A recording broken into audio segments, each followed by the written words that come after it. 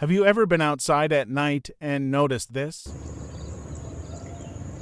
What's wrong with blue light? Why can I see other colors just fine, but blue is all blurry and hard to see? I've been wondering why that is for a while now, and after doing some research, it seems the reason comes down to three things. Let's start with color. Color is how our eyes perceive light. Light is electromagnetic radiation that acts like a wave.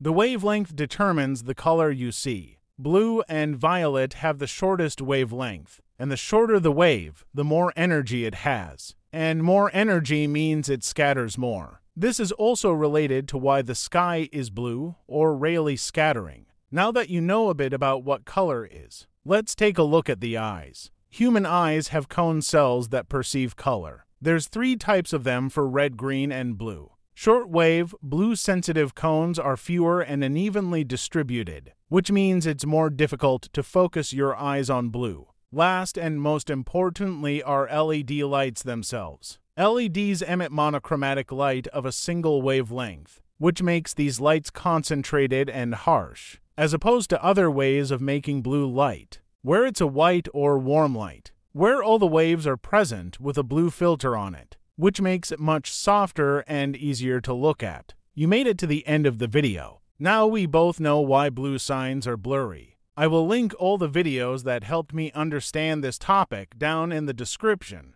Thanks for watching. See you next time.